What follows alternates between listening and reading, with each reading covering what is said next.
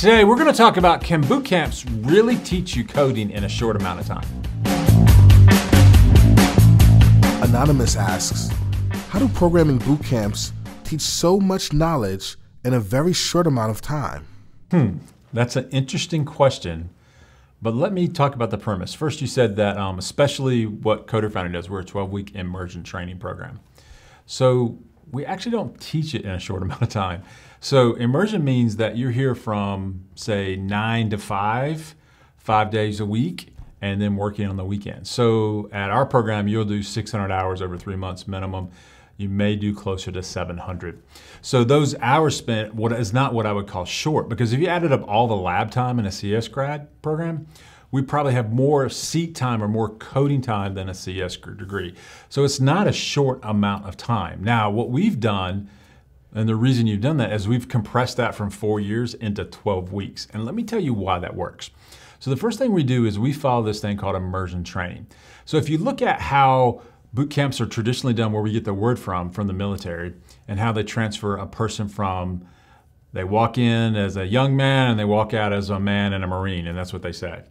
And so like that amount of time is the reason they can do that in that short amount of time is that they do and focus on one thing. And the only thing what they do is focus on military things. We're doing the same thing with coding. When you walk in the door at Coder Foundry from day one, you will spend that full day coding. And every day after that, you're gonna spend that coding, building projects. And so we also do something else too, is like, we take all the disciplines and you have to make a complete solution. So what you might see in other programs is I am building this little project, this little project, this little project, and this other little project. And then what you do when you get on the job is they want you to take all of those activities and somehow put those together. And that's why it's really hard to interview and really hard to be productive, because you've never really put all phases of the game together, which would be front end, middle tier, and a database. In immersion programs, like in boot camps, that's what you're actually going to do, because we're building the portfolio that way so that you have full featured professional web dev projects built with everything, front end, middle tier, back end language, database. That's what you need to do to get a job. And that's what we're doing inside of immersion training. The second thing I would say is this: not all boot camps are created equal. And so like if you're looking at online schools, that's different than an in-person immersion training school. Now imagine this, think about this. Do you think the United States government could ever trade the Marines with an online boot camp?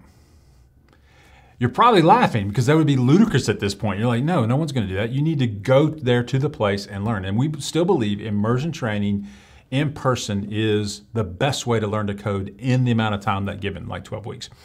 With online learning, you're setting your own deadlines.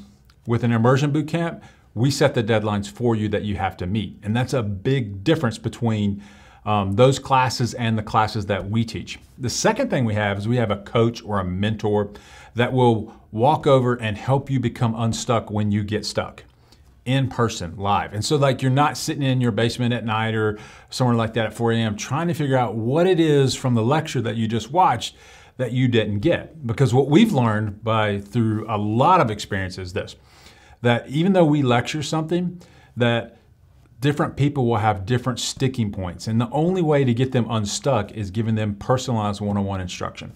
And they're saying, I heard you say this, but how does that actually work? And then that instructor comes along and helps you become unstuck. Just like a drill instructor, I'm in the military, who will push you through that 100th push-up when you want to quit at 98. Or make you run the extra mile when you want to quit at mile 5. We won't let you quit because you get discouraged or down or you don't know how to do. We give you the things necessary for you to be successful long term. That's what I want to do. The other thing I want to mention too is that learning something and knowing something are two different activities. And so let's talk about things like short-term and long-term memory. If you're in a boot camp class, an immersion, and you're struggling with an activity, and then you eventually raise your hand and you ask for help, and then that person can come through and give you that one little nugget of information that puts you over the hump. Like suddenly now, hey, that's what an array is. Oh, now I get that. That goes into long-term memory. When you watch a video and someone just says, here's arrays and here's the thing, this is how they work, that goes into short-term memory. And then when you truly need that, it's not there. So you learned it, but you don't know it. Immersion training transfers learning into knowing, which in knowing means that you can confidently walk onto a job and they ask you to build an inventory control system. And even though you've never built one of those before, you know how to do it. And that's the difference between, I would say, an online class and a fully immersive, full-time coding bootcamp. And that's what we do. And I think that's what you're asking. It's not a short amount of time. It's 600 or 700 hours of continuous hard work. But the results speak for themselves. People get out and get jobs by doing this method and following this method. Anyway, I hope that helps. But whatever you do, good luck and keep coding.